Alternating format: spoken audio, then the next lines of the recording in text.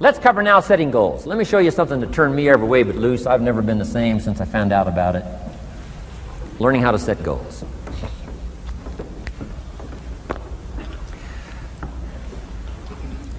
Not long after I met Mr. Schoaf, we're having breakfast one morning. Mr. Schoaf said, Mr. Rohn, now that we've gotten acquainted, we know each other fairly well, he said, maybe one of the best ways I can help you, he said, let me see your current list of goals. Let's go over them and talk about it. And I said, what?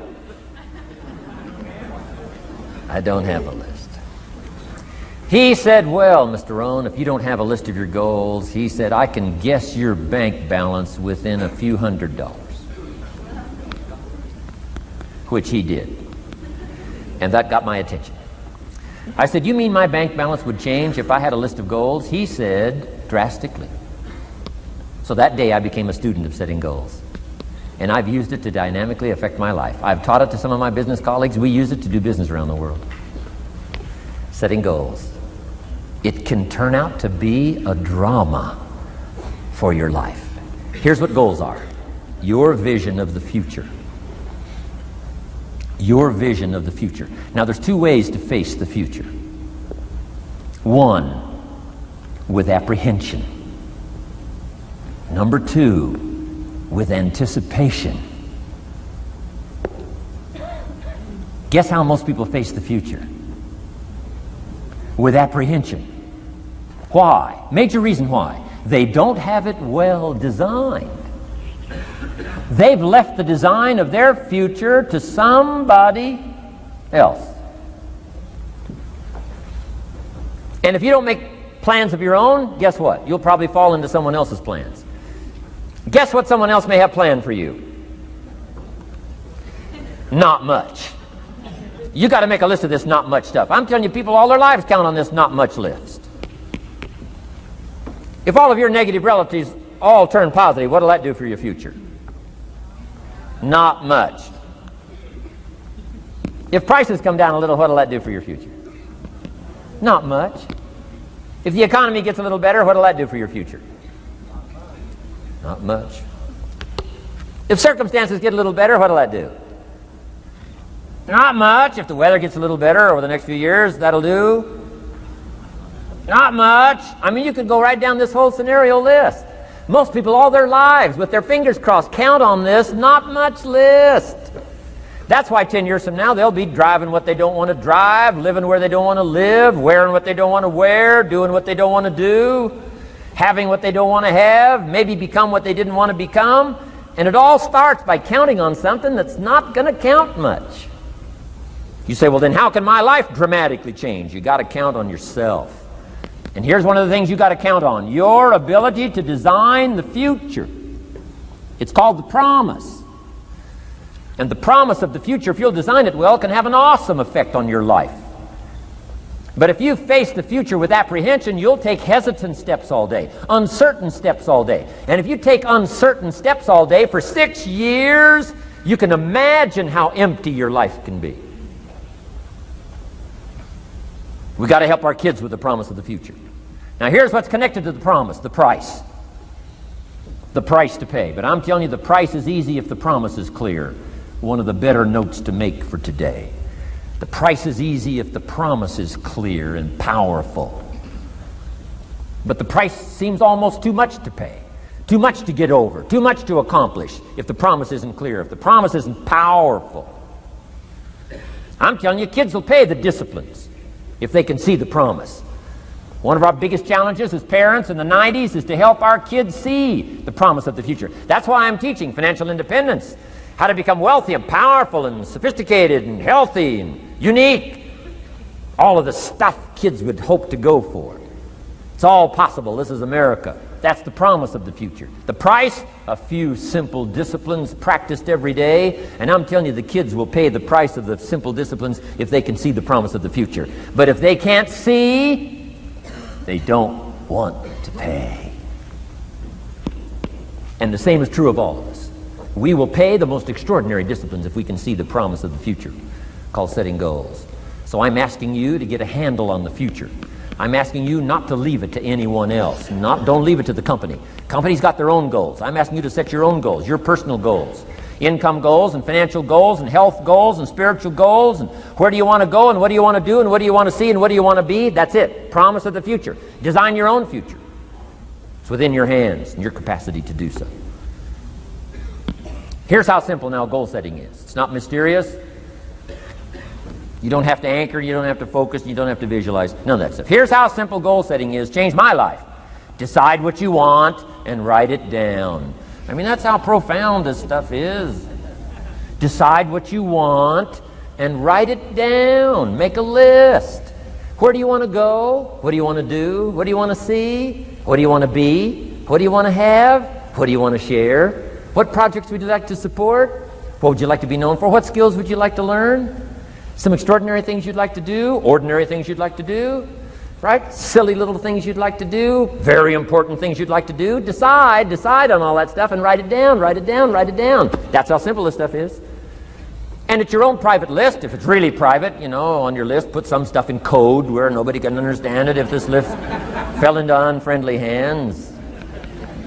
Keep your list with you. I keep my list in my journal so that I can go back 5 years ago. Here was my list. And I'm a little embarrassed. Here's what I thought was so important now. How my philosophy has changed. From 10 years ago, 5 years ago, 3 years ago. Here's my old list. Here's my new list. Here's what's valuable to me now. Here's what I want my life to be now. Here's where I want to go, what I want to do, what I want to see. Keep your lists of goals so that it shows your growth, shows your ability to change and grow. Your philosophy grows and expands what's valuable. Setting goals. It doesn't matter how small, foolish it is. Put it on your... Have you got this profound thing now on setting goals? Here's how profound it is. Decide what you want and write it down. Get together with your wife, decide. Get together with your kids, decide. Get together with your business colleagues, decide. Write it down. Make a list. Okay, that's how easy it is. Now let me give you one more scenario on setting goals. When I started making my first list, Mr. Shope said, Mr. Rohn, looks like we're going to be together for a while. He said, I've got a suggestion for you. He said, I think one of the first goals you ought to set, you're a 25-year-old American male, sure you've made some mistakes, but now you're on the road to better things. You got a family, worth it. Reasons makes the difference. And he said, you've got every reason to do this. He said, why don't you, among all the goals you're going to set, said, why don't you set a goal to become a millionaire? A millionaire. This is America. All the possibilities are available. Why don't you set a goal to become a millionaire? He said, it's got a nice ring to it. Millionaire. Enough zeros to impress your accountant? Millionaire. And he said, here's why. Now I thought, the man doesn't need to teach me why. I'm thinking, wouldn't it be great to have $1 million? He said, no, that's not it. Here's why. And I had one of the greatest lessons I ever learned, and I'm about to share it with you. This will be worth the price of being here today if you can capture what I'm about to share with you. Babysitter fees, whatever else you paid. Some of you missed some sales today to be here, so this is a costly day for you. But what I'm about to share with you changed my whole life. Here's what Mr. Shope said. Set a goal to become a millionaire. And he said, here's why. For what it will make of you to achieve it. And I got one of the greatest classes in one sentence I've ever received in my life. Set a goal that'll make you stretch that far. For what it will make of you to achieve it. What a brand new reason for setting goals. What an all-encompassing challenge to have a better vision of the future. What for? To see what it will make of you to achieve it. And here's why. The greatest value in life is not what you get. The greatest value in life is what you become. Major question to ask on the job is not, what am I getting here? That's not the major question. The major question to ask is, what am I becoming here? It's not what you get that makes you valuable, it's what you become that makes you valuable. So Shope said, set a goal to become a millionaire. For what it will make of you to achieve it. Then he said, when you finally have become a millionaire, now he said, what's important is not the money. I thought, wow, I've got some more to learn. Shope said, once you become a millionaire, Mr. Rohn, you could give all the money away. Because he says, what's important is not the money. What's important is the person you've become. Now, let me give you the key phrase on setting goals. Set the kind of goals that will make something of you to achieve them. Set the kind of goals that will make something of you to achieve them.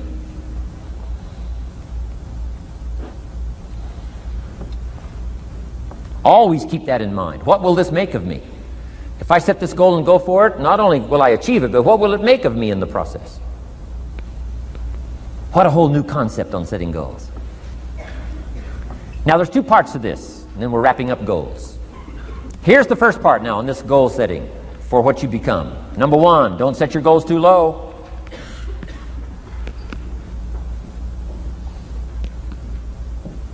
Interesting, we teach in leadership. You'll find it on the cassettes. Don't join an easy crowd. You won't grow. Go where the expectations are high. Go where the demands are high. Go where the pressure's on to perform, to grow, to change, to develop, to read, to study, to develop skills. I belong to a small group. We do business around the world. You cannot believe the expectations at that level. What we expect of each other in terms of excellence. Far beyond average. Why? So that we can each grow, so that we can receive from the group, we can contribute to the group. Something unprecedented. It's called living at the summit. Go where the demands are high. Go where the expectations are strong, so that it'll provoke you, push you, urgently insist that you not remain the same for the next couple of years, the next 5 years, that you'll grow and change. So don't set your goals too low. The guy says, well, I don't need much. Well, then you don't need to become much.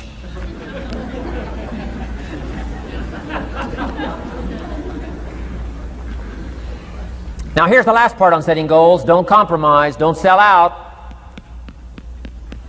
There were some things I went for back in those early years that I paid too big a price for. If I'd have known how much it was going to cost me, I never would have paid, but I didn't know.